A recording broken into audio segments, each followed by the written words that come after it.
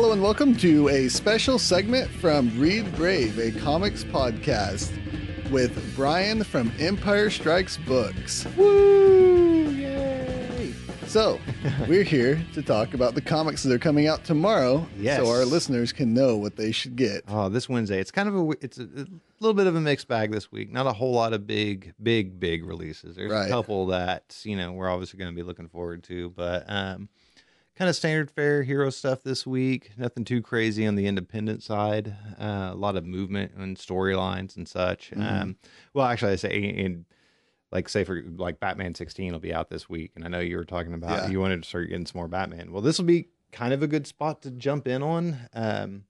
They've been doing this whole Batman I Am Suicide arc with Bane and all this other stuff going on for quite some time, and so the last couple issues, 14 and 15, were this nice little kind of Catwoman love story. Yeah, I think thing. we talked a little bit about that last time. It was nice. It was a nice little change of pace, but I'm Definitely ready for. intriguing. Yeah, the good thing about Tom King book is it's been really, it expands on the character a whole lot, but I'm ready for Batman to be Batman, Right. and I want to see some Batman and going down. So hopefully this issue, it's a team up with the Green Lanterns. There's a mystery that Batman can't solve. So that'll Impossible. be impossible. We'll have Jessica and Simon hanging out in Gotham helping the bats. So if anybody thinks that's impossible, you should pick up this issue. Yes, and see what all that's about. So that'll be a good one. That's pretty much as far as main DC stuff. Like I said, it's just kind of a carry on this week. So there's some Aquaman, some Green Arrows, and Harley Quinn, Cyborg. There's New Justice League, which I believe this will be the start of where they're going after the Justice League Suicide Squad, right? So we're done with that. The Justice League series has been kind of weird because every time they kind of start a story, it's just been you're thrown in the middle of it, and it's just stuff is going. There hasn't been a whole lot of context with it, so it's been weird. But now with them building out to the JLA and all from the Justice League versus Suicide Squad, then hopefully we should be good to go with some good old action. And it's not totally DC, but Young Animals doing their next. We'll have some Shade the Changing Girl. Which so I've been keeping up with all the Young Animals. So. They've been good. I had a guy come through the other day, and he was like, "Who's what's DC Young Animals is telling him? It's Gerard Way and yada yada." It's Vertigo for it's today. It's what Vertigo used to be for today. Right? Yeah, it's like a new Vertigo that they can integrate into the DC. So we'll see how that pans out. There's some Superman coming in, which we talked about that earlier. The Super Sons should be coming in soon with Jonathan versus Damian and yada yada yada. So I'm excited about that. That'll be their big gear up to here. But which, not to talk too much about trades that are coming out, but I'm just looking at this list and the Scooby-Doo Apocalypse trades coming out. Was that actually good? Because I heard a lot of people talking about how it was really interesting what they were doing, and I've heard a lot of good things about the cartoony comic books that DC is doing right now. It is fun. For me being older, I have fond memories of what Scooby-Doo should be, and I love the old cartoons. The way the team comes together actually makes way more sense than, the original cartoons, but there hasn't been a whole lot of mystery solving, it's kind of weird, but destroying the purpose of what they're there to do. It's like that, and what they did with the Flintstones and everything. They just kind of modernized these, which that's fine. But sometimes it goes a little too far, and it just doesn't kind of very much so. Sure. So what do we got next? Let's see. Marvel side, we've got all new X-Men coming out with their. I don't know if they could do anything to get me off of that series. there's been lulls. There definitely has, but I just can't stop reading that series. And now I think with the whole wash of, Secret Wars kind of erasing all of those timelines, it does, now that they're in this world, that's fine. But before it was well, when are they going to go home? Right. They kept bringing that problem up of, we still got to send these people home. This still has to be a thing. Now it's just they're here to stay. That's just it. It's fine. But this will be the Monsters Unleashed tie-in. Which Monsters Unleashed, I don't know if you've read any of those yet, but it's just, from all these events that have been going on with Marvel, just one after another. And it's there's these big setups, and they're all world changing and yada, yada, yada. monsters start running from the skies and heroes have to battle them. Yeah. Done. I'll take that. I know it can never happen, but with the homages going on in there to Jack Kirby and his monsters, I just really want a big Jack Kirby presents Monsters Unleashed on one of the issues or something, or a big memorandum in the back of him and talking about who he was and then what he did for Marvel Comics. That would never happen. That'd be great. But yeah, unfortunately, this, for as fun as this is a setup for an actual like Monsters Unleashed title that'll be coming, which involves, once you read Monsters Unleashed 1, you'll see who it involves. Champions 5. I know you're a big Champions fan. I am a big Champions fan. That last issue was a bit of a filler issue to me. Yeah. I'm still excited what they're going to be doing. I'm not too excited about this issue because of the focal point is being Gwenpool and all, which she's cool. Yeah. It's just like, don't make this silly, guys. It's weird how they're kind of forcing these these new characters. They kind of did the same with Spider-Gwen and know and all this. It's like all of a sudden they came out and now they're just like forcing them in through these books and it's like, wow, why, where? Okay, so she's a real world chick brought into the Marvel universe and now she's gonna join some comic book heroes and just okay.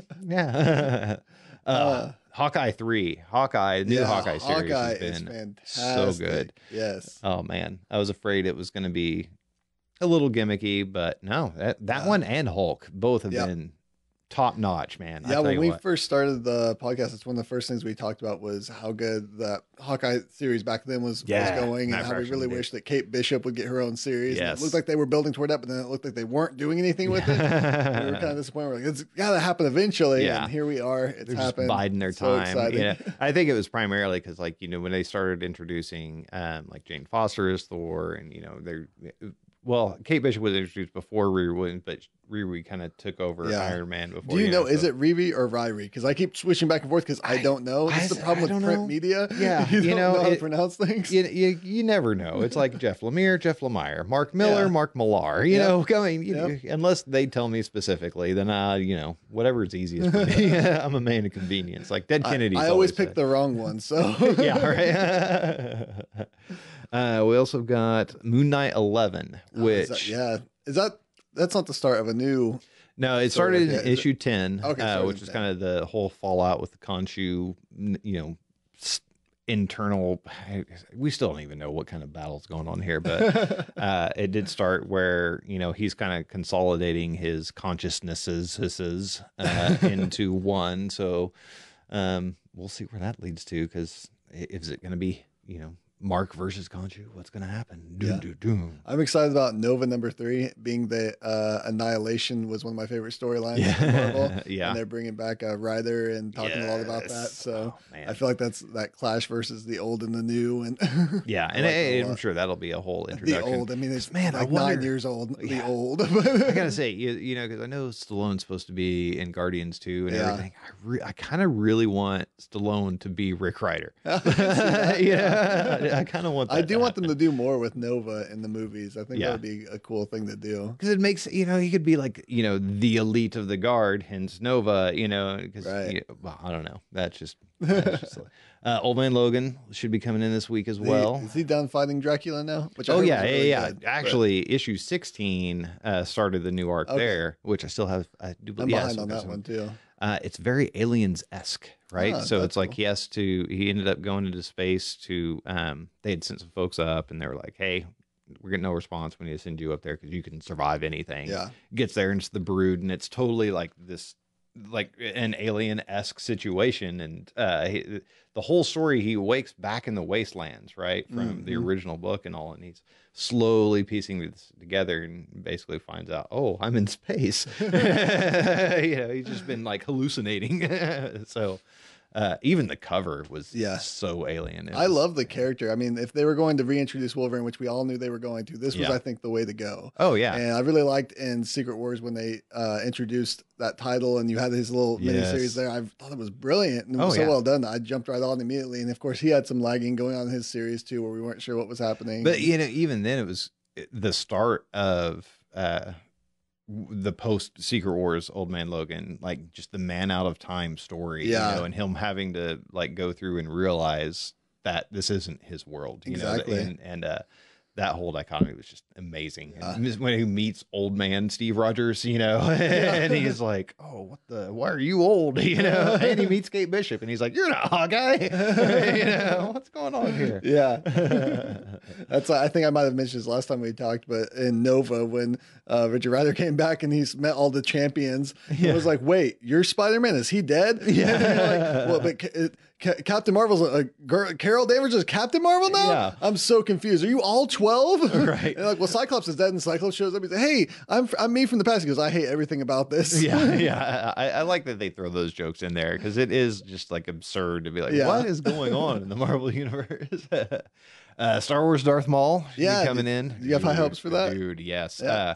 I've been steering clear. Like I say, yeah, I own a shop, but also I am a fan first and foremost. So there's a lot of stuff I won't, read previews and stuff about because I want to be surprised when it comes in, And I did see an art preview of Darth Maul, and it looks like it is taking place prior to even like the prequels. I mean, he still has legs at this point. Yeah. So it's like, I'm wondering, with it being a 5-issue run, it's one of their new miniseries, how far this is going to go. And I really want, they are bringing all this stuff back into the Star Wars world, and I want this to tie in because I'm still highly disappointed with the Shattered Empire, that was supposed to tie to Force Awakens. And there's a couple things just in there. Vignettes. Yeah, it was like about Poe's parents, and then they introduced these force trees, but we don't see anything about it, And it's like, come on, I'm pretty new to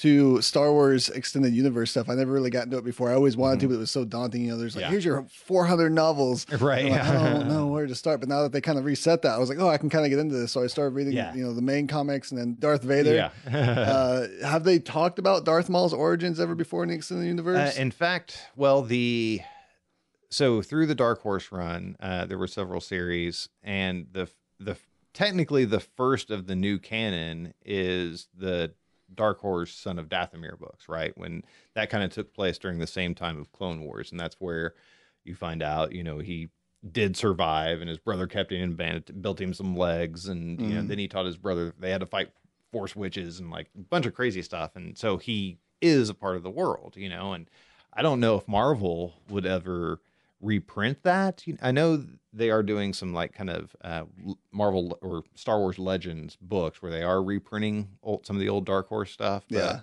I don't know specifically with Son of Dathomir if they'll ever, what they're doing with that. But the foundation is there to move it forward. And I believe it was aroundish like 20 of the current Star Wars run. There was a moment where Leia with some, I think it was what's her name? Sansa Solo. I can't remember. It was like this chick who is apparently supposed to be Han's wife, right? So that's a whole other. Right? Yep. But anyways, they end up going on this mission and go back to Naboo, but it's like, current time Naboo or whatever. And she ends up going into the hangar and gets this cold feeling. And it's the same hangar where Qui-Gon and Obi had originally met Darth Maul and had the big epic battle, right, from Phantom Menace. And she gets this kind of cold chill, and they overlay Maul's face just kind of lightly over the pictures. You can just kind of make it out. And it's like, so they've been kind of alluding that Darth Maul is still around and doing all this, but we'll find out in this series how far along it's been. So, because even with the main Star Wars book, it's loosely a month or so, at this point where it's at in the run, it's, few months, I would say, after A New Hope. So, if they do, they're doing these like half movies like Rogue One is, technically 3.5 or, or whatever. Right. So maybe we'll see like a half movie that introduces, Maul back into, the I guess the OG trilogy. It's like what I like to say, or if he's still alive, after all this time, being a Sith, he could live for quite some time, and they'll throw him in 8 or 9 or something. I don't know. I'm just excited.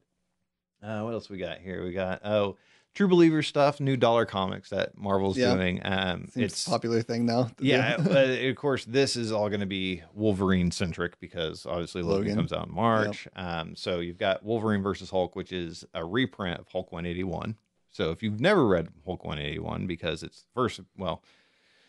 the first full story of Wolverine in comics and such, and it goes for a pretty penny. So now you can get it for $1 if you just want to reprint. For sure. And then is it just going to have just the way it was reprinted, or are they going to add like any just bonuses the issue. or anything there? Probably new ads at least. Oh yeah, definitely update that. But yeah, they're just the first issue. So technically, that story arc did kind of go through 181 into 182, but 181 was kind of the bulk of it and all.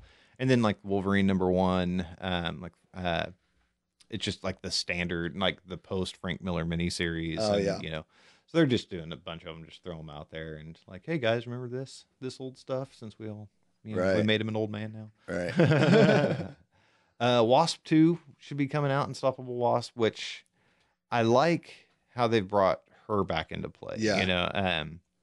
First issue, not sure exactly what's going on. And even in Avengers, she's just been kind of the side character. Right. So there hasn't been a whole lot of focus on her. But it is neat, I do like that, and maybe it was the latest Avengers. I might be an issue or two behind. She kind of saved the day and showed the Avengers off. She was like, "This is how you be a hero." Right? Yeah. Because she jumped into the little time stream. Yeah, so I like that a lot. When the youngest hero is like, "I'm going to do this thing that no one else would be willing to do at the moment." Yeah. I got you guys. Yeah. That bold devil may care heroism. You're right. I do like the Unstoppable Wasp a lot. I think it's really positive. Like my wife has younger sisters, and I like to give them comics, and that's something that when I read that I was like, oh, they would really like this. Yeah. And so I like coming across those comics. I think because of that, it's altered kind of what I like in comics. So I really like a lot of the more younger and like of course Girl. Miss Marvel. And stuff. I like it when they like deal with like true honest things, especially like Miss Marvel dealing with religion and politics. Yeah, Miss Marvel things going on in the world. Yeah, because I know, it's so easy to make, some of these, the just kind of corporate gimmicks to cash in on things. But I'm so glad that Miss Marvel has not been that. Yeah, for sure. It could have easily have gone either way, and it's a good team. Good team's on it, so it's written well. Yeah, so I'm excited about the second issue of Unstoppable Wasp. I know I've heard some negative reviews about it, of course, from people who are anti-feminist or people who are feminist enough that they think that it's gimmicky and trying to cash grab out of a political thing, and so I'm enjoying it. Is all I know. That's all that really matters. Every comics are always going to be a representation of the times. And so. And they're never going to get everything right. No, no, not at all. Not in a fantasy setting. That's for sure. What else we got? Let's see. Image has got some good stuff coming through. Paper Girls is back. Oh yeah, Have you read Paper? Brian K. Vaughan. I've read the first volume. I've been meaning to read the second volume for a long time. Oh, I just have not gotten to it. I've been waiting for a while because they're smart with their schedules whenever they do kind of complete, a new volume of a story or whatever, how there is this kind of 2-month delay, but it's, it's coming back. And it stays pretty consistent. And with Paper Girls, being, best way I describe it is like an interdimensional all-female Goonies. Yeah. We talked about it on the podcast when I think there was just like 4 or 5 issues out, and I talked about it being like a Spielberg movie, and especially just even with the coloring of the panels. Oh yeah, like everything reminds me of when you're a little kid and the sun's setting and everything feels so epic. Yeah, but yeah, I'm excited because they totally left that on a cliffhanger. The first volume, his writing style on this book has been weird. It's so like the first volume has just been a lot of introduction to the characters. You really don't see what's happening until that final issue, and then in the second volume, they're in the midst of everything and, introducing, because it's kind of, the alt timeline, stuff that's going on. And so again, it tend to introduce some new characters and then drop the bomb. So 11, we're going to be in the thick of it. Yeah. Deadly Class, that'll be coming out. Yeah. Is that still going good? That's another one. I read the first volume and I loved it. And then I just never got back to it. So 25 was the start of the new class, right? So this is, they kind of went through, did their whole graduation, went through all that stuff, and now it's a whole new crew coming in, being trained in the school and everything, in the underground assassin school for derelicts and rejects. And I think the tribute covers will be coming out as well. Image is doing all of these like throwbacks to like 90s series. Yeah, the ones I've seen are so cool. Yeah, I think Deadly Class is Cyber Force, so it's like the Cyber Force #1 cover. But and then Walking Dead will be coming out 163. Which this will be the first book that they're doing for the 25th anniversary. So for Image's 25th anniversary. Right. So a lot of their big title books that'll be coming out for this anniversary month will be 25 cents. That's insane. Yeah. Right. So yes, just running on advertising money alone there. I guess so, yeah.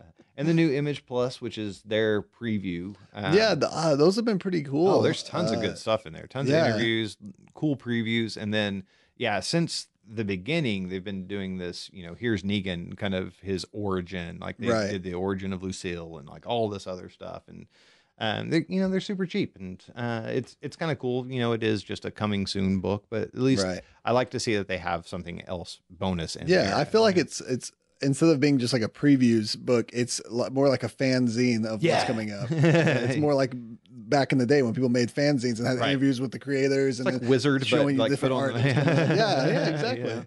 I miss Wizard. And then Nailbiter 29 will be coming out this week as well, which Nailbiter will be ending. I think it's 30. It'll be wrapping up.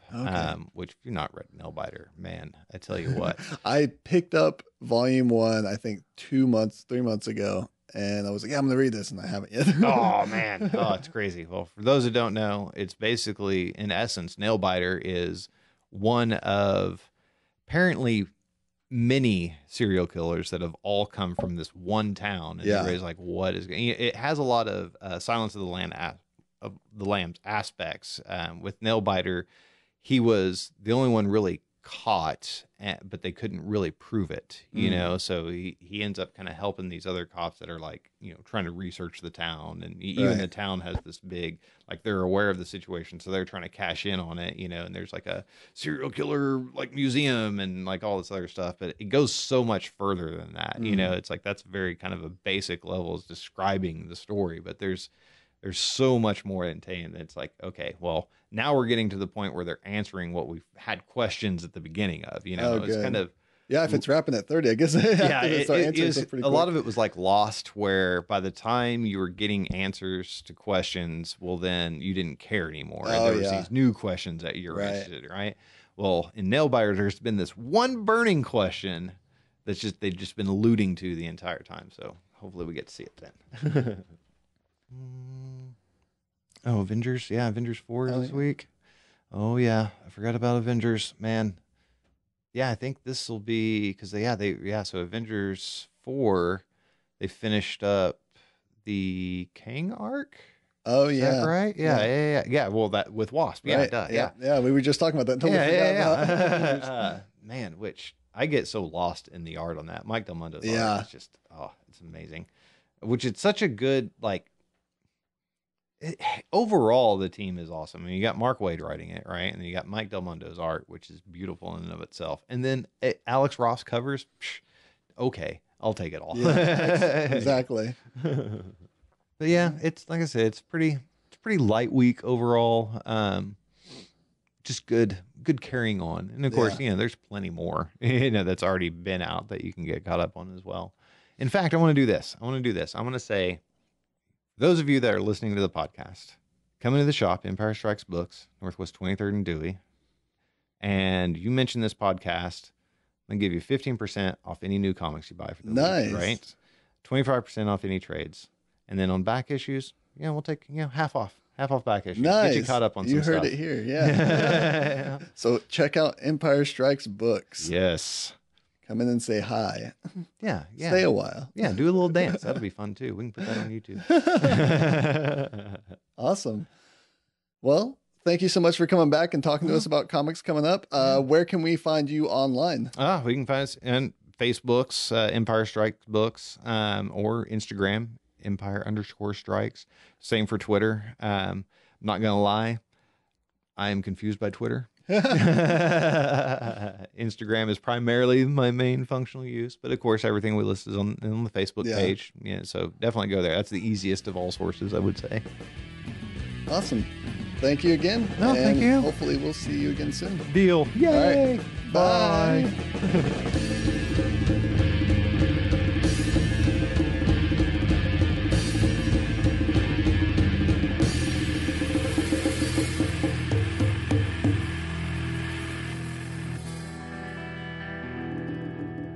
This has been a Graphomania production. If you would like to hear more podcasts, go to graphocast.com, graphocast.com. Follow us on Twitter at Graphocast and like the Graphomania page on Facebook for news and updates.